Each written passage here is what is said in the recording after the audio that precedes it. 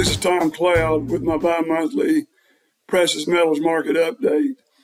I got a question from a listener that wanted to just hit the highlights of the indicators that you could look at economically that are going on and what it could translate to the gold market or the stock market. Certainly not an expert on stocks. I'm just an investor like most of you, so I won't give you any of that. You can get plenty of that from other places, even though I'm not real bullish on the stock market right now personally. But the first one is interest rates. I mean, we've watched the Fed raise rates 10 times, and then they bring it down one time, and certainly that could bring a good thing to the bond market because it's been murdered, it's been slaughtered. You look at the indexes on bond funds, and they've just been killed. But now it looks like there's getting to be a turn in the market as the interest rates head back down after going from 2.5 up to over 8 on mortgages. I mean, that's just unbelievable. And that was just over a 2 or 3 year period. So certainly you want to watch that. Interest rates on mortgages also are something really to watch closely. We're seeing interest right around 8%. They've quadrupled from the bottom just 3 years ago. And certainly you can't argue that real estate is in a bull market with that kind of interest rate because most purchasers of homes, are having to finance it. They're not paying cash for it, even though there are a lot of cash being paid by baby boomers that are wanting to own it outright and not have have that worry. So interest rates on residential have got to come down, or we're going to have a dead real estate market nationwide. It's certainly not in the positive throngs it was in just a year or two ago, as hot as the real estate market was. And certainly there are some areas that are still hot. But right now, I see the residential real estate market coming down because I just see a recession coming. Yes, the government has stalled it. I thought it'd been here by now. I even said back that I thought by the end of the second quarter, by the end of September, we would have a mild recession. We haven't had it yet. It's because we're still printing too much money. But I think we will see that. The listener also wanted to know what I thought about oil prices. Sitting there at 77, he's reading that we could literally see oil back to $150 a barrel.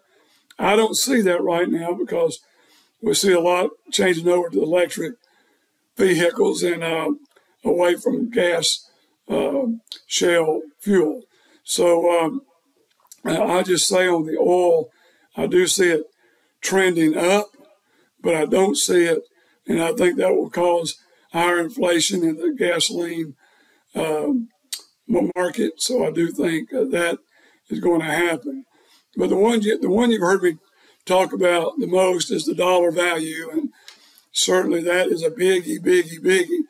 We're sitting at 106 this morning, the 7th of November, and we've seen it fall from 112. It went up from 98 to 112. It's come back down about halfway, but still the key number is 92.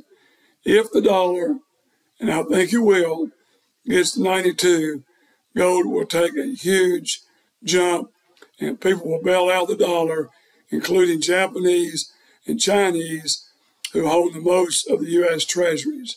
So watch the dollar value closely because if that thing gets below 100, you better start watching it and you better start getting your money into gold because historically, we've talked about it, for every 1% the dollar goes down, gold will go up 2.5%, 3%. And that's exactly what's happened over the past 12 months as we've seen gold go up 22%. 1 year ago today, I just calculated this morning, goes up 22%. The next 12 months, I would not be surprised to see another 15 to 25%, depending on what happens with the two wars in the Ukraine and Israel. But I mean, debt has always been they always talk about financing debt, and everybody in the world, when this is all over, is going to want money to rebuild. And that's when gold really takes off. That's when you get the crazy numbers, 3,000, 6,000, maybe even 10,000. I'm not predicting that. But certainly when all this money comes to rebuilding, it's going to be very inflationary. A lot of money created out of thin air with nothing to back it, just a bookkeeping entry, and here it comes. And that is going to be the reason most of my clients that I'm doing consulting work for and doing calls with families, which I've said to you recently, I've never had more requests for 30 and 45-minute requests where clients could have their children listen, ask me questions, and there's been some very interesting questions. And I'll tell you, our children, meaning kids that are 35 to 50, really, a lot of them don't get it. They're still in the paper mode. And just hope they'll understand, because they're going to get a great opportunity in precious metals to see some very significant returns. So the budget, the value of the dollar is a biggie to watch. I would watch it. I've had a client tell me he writes it every day in a book.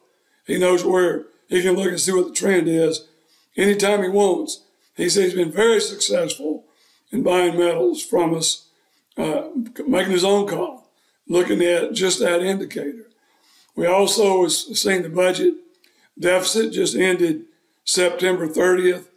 The budget was at over $3 trillion.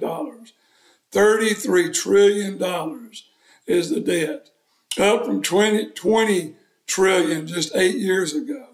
And no sight. I mean, it's just going to keep going until they crash the currency, which I think will be next year.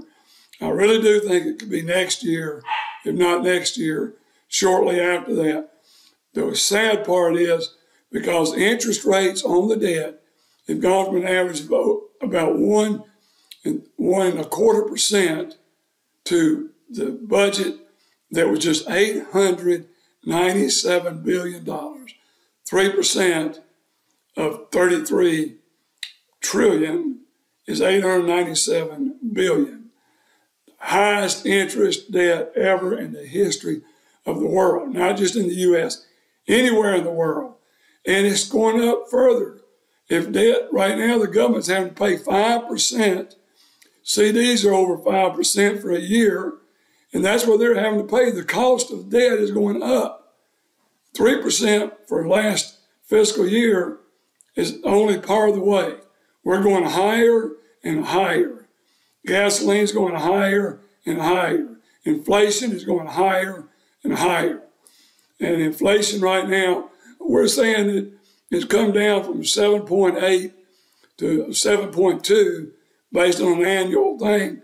I mean, this is nothing. I mean, we're still at triple what the inflation was only 24 months ago. It's doubled. The inflation rate has doubled. There's nothing good about that.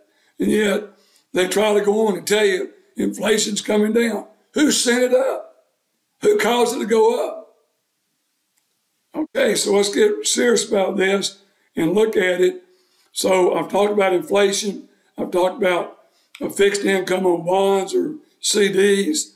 Yeah, great out there getting 5% when you don't know what to do. You don't want to tie it up in stocks, or so you go in there, the fixed income, and you buy a 1-year CD or 2-year CD and get a great return on it.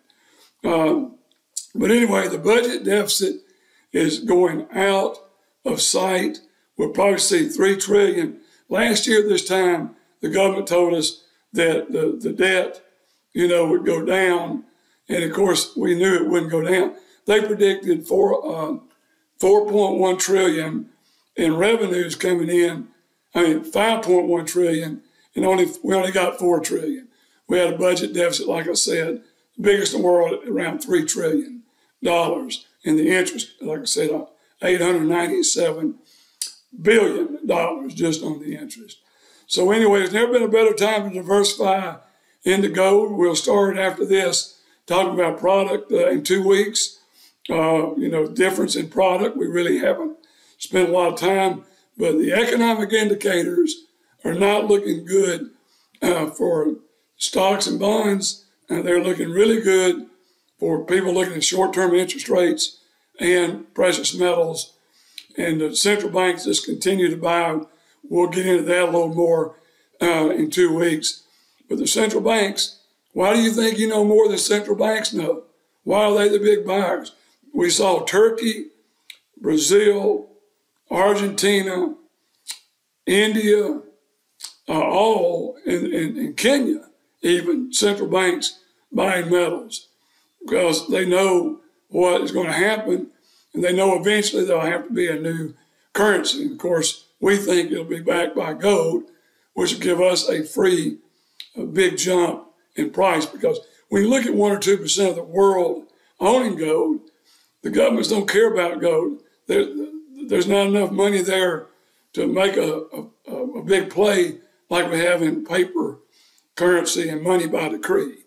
So anyway, keep tuned, keep listening, keep watching, keep praying because this world is in trouble and this world needs help spiritually and as well as from experts. I can help you along the way a little bit, but you still need many counselors. God tells us that. There's many places in the book where he says to use many counselors and to spread your wealth, as we've talked about in Ecclesiastes. So it's very biblical to have investments in different pots like real estate and bonds and stocks and gold and silver and all these different assets available to you. So keep reading, keep educating yourself, stay tuned in, and we'll come in. We can be reached at 800-247-2812. That's 800-247-2812, and you can talk to Dan or Catherine or myself. With this bi-monthly Precious Metals Market Update, this is Tom Cloud signing out.